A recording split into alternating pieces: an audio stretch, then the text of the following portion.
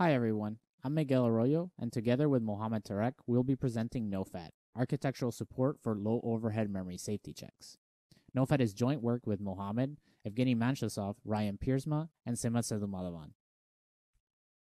Now, the lack of memory safety is a very serious problem. People can be discriminated against, spied on, and targeted due to memory safety vulnerabilities.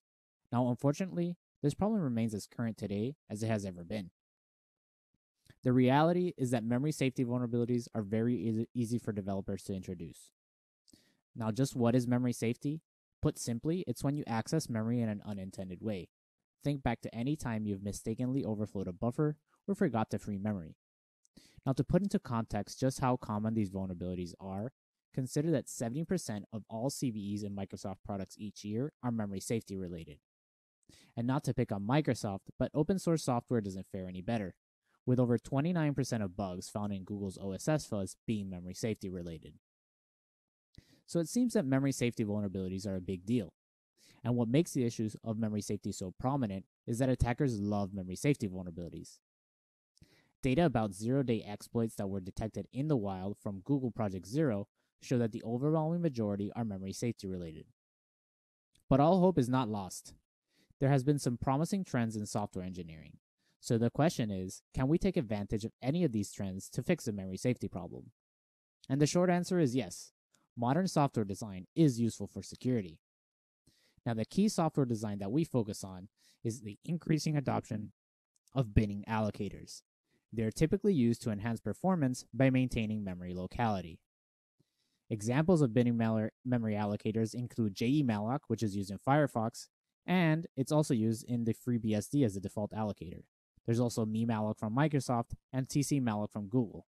Now, in this work, we will show how making the hardware aware of binning memory allocator primitives can have multiple benefits.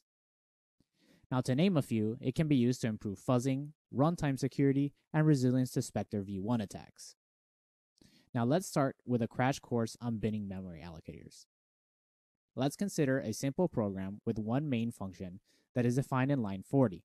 Here, the program wants to reserve some memory to operate on. So, it invokes malloc, as shown in line 41, and it gives it the required size, here 12. Now, this call to malloc invokes the memory allocator, which is supposed to allocate 12 bytes on the heap, and then it returns the starting address to the program to continue execution. Now, in order to accelerate the malloc functionality, binning memory allocators divide the virtual memory into different regions called bins. Each bin is used to allocate objects of a specific size. For example, allocation requests that are less than 16 bytes come from region A. Allocation requests that are greater than 16 bytes and less than 32 bytes come from region B, and so on. As each region holds allocations of the same rounded size, given any pointer, we can derive its allocation size and base address.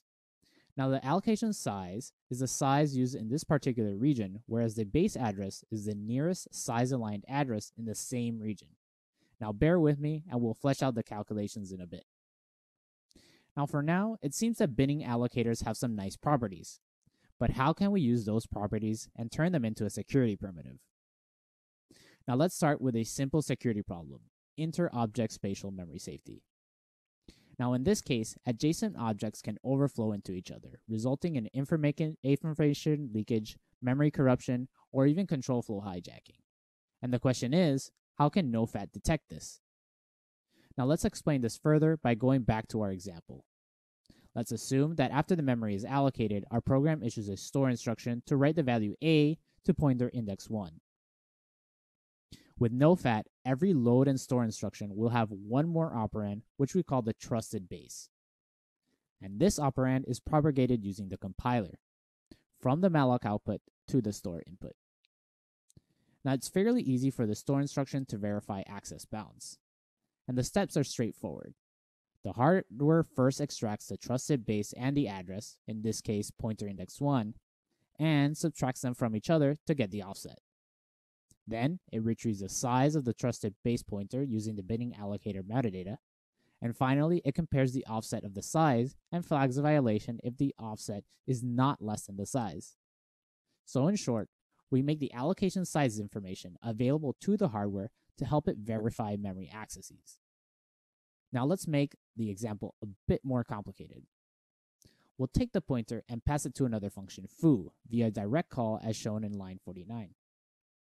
Inside foo, we will write some value b to the x pointer index 7 as shown in line 53. So, similar to the main function, the store instruction from line 53 should use a trusted base as a third operand. The question is, how can we get the x pointer's trusted base? Well, we can pass it explicitly as a second argument to foo, but that solution will change the function signature and break binary compatibility. Instead, we just recompute it using a compute base instruction. Now, this instruction takes advantage of the binning memory allocators as follows. First, it gets the region of this pointer using a simple shift operation. Then, it retrieves the region size from the binning allocator metadata. And finally, it computes the base by dividing the pointer by the size, rounding it down, and multiplying it by the size again to get rid of the remainder.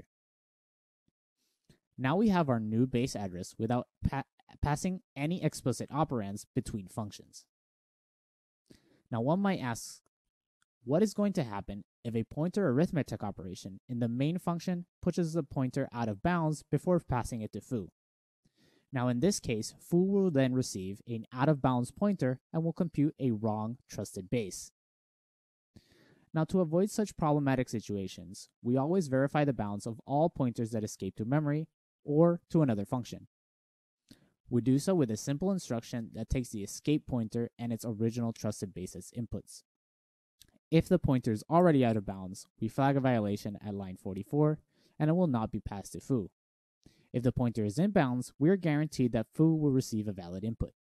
This way, we can cover inter-object spatial memory safety.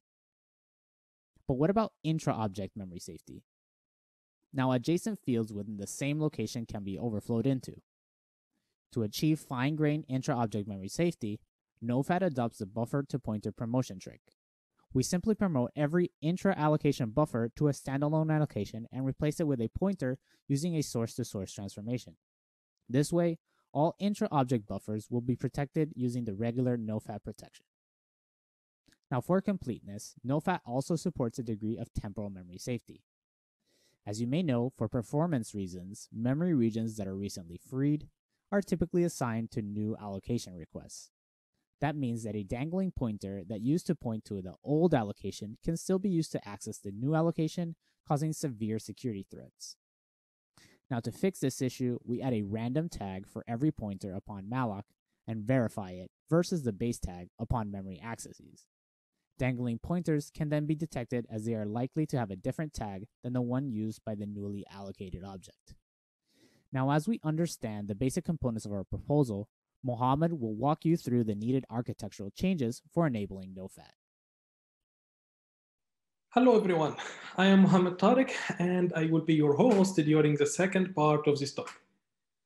In order to implement NoFat, we add the following ISCA extensions. We use new store and load instructions with 3 register operands to hold the memory address, destination or source operand, and the trusted base address. We also use a verify bounds instruction in order to verify the allocation bounds of pointers that are stored in memory or moved from one function to another. Exceptions are thrown in the case that the target memory address does not match the base address. Finally, we use comp base instruction to compute the trusted base address whenever a pointer is loaded from memory. At the microarchitectural level, NoFat requires minimal modifications.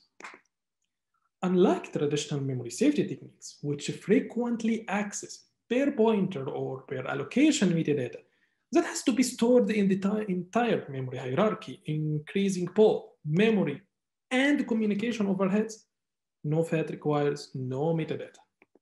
As a result, no changes to the memory subsystems are required at all. Instead, NoFat changes are internal to the core. For example, in order to make allocation sizes available to the hardware, we use a 1 kilobyte memory allocation sizes table or MAST, just to keep track of the allocation sizes used by the memory allocator in different regions. This way, we avoid accessing the allocator metadata to retrieve the region size for every memory access. As the size of this table is small, it is easily swapped out and in upon process context switch. Next, NoFat uses a bounds checker to validate all memory accesses as we described earlier in this talk. Finally, NoFat uses a dedicated register file for base addresses to avoid adding any register pressure on the regular register file. Now, as we explained how NoFat is implemented, it is time to put the security benefits in more concrete terms. So let's look at a handful of common exploits and how NoFat mitigates them. Here we have a classic buffer overflow. We have two buffers side by side, A and B, and we want to overwrite B from a pointer in A. Under normal conditions, the overflow would reliably corrupt B. With NoFat in place, an exception will be thrown once buffer A goes out of its own bounds. That's because our no store instructions are aware of the allocation bounds. Another very common exploit technique involves leveraging use after freeze. As NoFat uses a random 16-bit tag for every new allocation, dangling pointers that used to point to the old allocation will be detected, as they are likely to have different tags. Finally, let's look at the speculative execution attacks. The code snippet here is a minimal example of Spectre v1, which is also known as bounds checking bypass. Normally, the load from A of I to secret can be reliably accessed with an out-of-bounds index I. However, with NoFat in place, speculative load instructions are aware of the legitimate allocation bounds. As a result, speculative out-of-bounds loads are not allowed to change the cache state or forward values to dependent instructions, effectively breaking the attack. Now, let us talk about the performance cost of NoFat. We first evaluate the hardware cost of our modifications. Our VLSI results show that NoFat has minimal latency, area, and power overheads.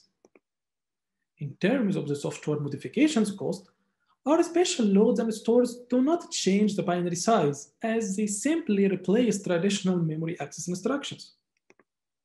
However, we still need to verify the pointer bounds before storing them to memory and compute the allocation base address of arbitrary bounds whenever they are loaded from memory. To emulate the performance overheads of these extra operations on a real x86-64 machine, we wrote an LLVM compiler pass to emit dummy instructions to replace comp base and verify bounds. We use two multiplications followed by a store to emulate the steps of comp base, which we explained earlier. We also emulate verify bounds with dummy store instructions. The reason why we use dummy store instructions is simply to prevent the compiler optimizations from removing them. Now, I'm going to show you the slowdowns for using NoFat. Using the spec 2017 benchmarks on a real machine, NoFat causes 8% slowdowns on average compared to baseline execution. To further understand the source of such slowdowns, we rerun our experiments with just the pinning memory allocator without performing any extra memory safety operations at all. The performance overheads of organizing heap, stack, and global memory into pins is 4%. To show the performance benefits of our hardware design, we also run a software-only version of NoFat, which introduces 100% performance degradation. Running the state-of-the-art address sanitizer on the same benchmarks causes 107% overheads, meaning that NoFat can provide almost 10x speedup when used for fuzzing software during testing. For completeness, we also evaluated Intel MPX, the state-of-the-art commercial solution for memory safety. Again, NoFat offers much lower overheads and better security. So, in short, NoFat reduces the average runtime overheads of full memory safety from 100% to 8%. But what about the other memory safety techniques? Well, the key point of any memory safety technique is how it handles its metadata or the allocation bounds information and its security coverage. So, memory tagging techniques like ARM-NTE and Spark-EDI assign colors to every memory allocation and store the color in the pointer upper bits to avoid changing the pointer layout. Fortunately, the security coverage of memory tagging techniques is limited by the tag weights, which is typically 4 to 8 bits. On the other hand, tripwires-based solutions like RIST and Califorms completely avoid the per pointer metadata, and they embed the per allocation metadata within program data itself. While those techniques have comparable performance overheads to NoFat, they have lower security coverage as they are susceptible to non-adjacent overflows. Explicit base and bounds techniques such as Sherry increase pointer widths by extra bits in order to store the allocation bounds information. While such techniques provide high security coverage, the additional per pointer metadata makes pointer operations more expensive. Moreover, they tend to break compatibility with the rest of the systems like unprotected libraries, for example. In contrast, NoFat has a fixed size metadata table where the entire process, while maintaining security against adjacent and non-adjacent overflows, of course, when a pinning allocator is used. So, due to its metadata-less nature and simple hardware support, NoFat improves fast testing, runtime security, and resilience against Spectre v1 with just 8% runtime overheads and no changes to the memory subsystem. If end users are not willing to pay the 8% overheads for complete memory safety, lightweight exploit mitigation techniques such as Zero can be used. So please check out our other ISCA 2021 paper that provides resilient operation under pointer integrity attacks with zero runtime overheads. Finally, keep in mind that the NoFat benefits go well beyond memory safety. Having the allocation size as an architectural feature can help accelerate garbage collectors for memory-safe languages and enhancing the predictability of memory prefetchers and DRAM controllers. That's it for today. Thank you for listening, and please reach out if you have any questions.